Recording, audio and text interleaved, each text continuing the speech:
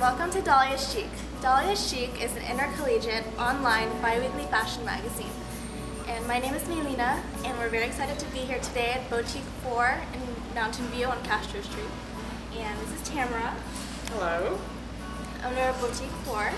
And I just wanted to interview her, so I'm very excited. When did it all start, and where did you guys start? Well, I own the store together with Julie, my sister. It started as an idea probably 20 years ago. We both actually were working in high tech, but this was always our passion. We grew up sewing when we were little girls. We love shopping, we love clothing, and it's something we've always done and loved doing. And so as we were working in our other jobs in high tech, we kept talking about possibly doing this. And 10 years ago, we decided we better do it or it's never going to happen. So we quit our jobs, worked on a business plan, and went from there. And did some research, found a spot in Menlo Park. That was our first store, and opened the second store a few years after that. Wow, that's so exciting. Do you guys love being here in Mountain View? We do. This is a wonderful downtown. There's so much activity, so much foot traffic. It's very happening downtown. We're well located too on the main street. The thing I love about Bautista 4 is there's so many unique pieces and collections. How do you guys select different pieces for your store when you're buying, and what is kind of like the process for that? We go to trade shows, but the way we choose our pieces is, as you said, we look for unique pieces, lesser known designers, but they need to be well made, well priced, easy to take care of, comfortable, flattering. So those are kind of the criteria we use whenever we select our pieces. But we think of our customers and what they prefer and what looks great on them. That's kind of our guideline versus listening to what the fashion industry is telling us to do.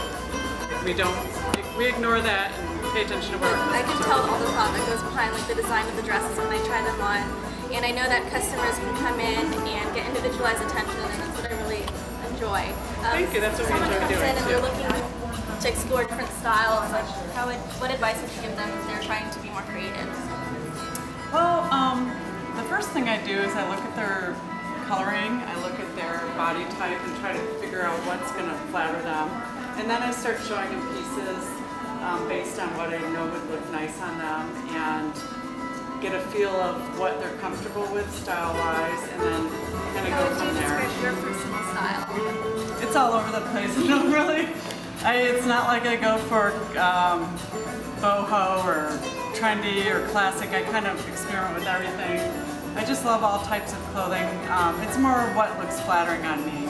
But in terms of style, my sister and I both, we love all styles of clothing.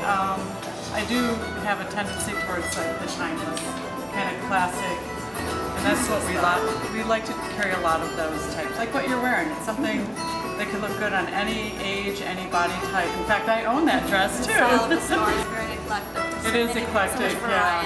And that's me. That's how my house is. That's how our store is. It's eclectic, yeah. Is there any advice you give to someone who's interested in starting their own boutique, maybe? Advice. There's a lot more to it than we were expecting. Of course, there's the fun part of it with the clothing, but there's a lot of day-to-day other pieces of it that are, very difficult, time-consuming. So if you're going to do it, it's something you need to be very, very passionate about and really love doing. Thank you so much for your time and for having us today. Thank you for coming.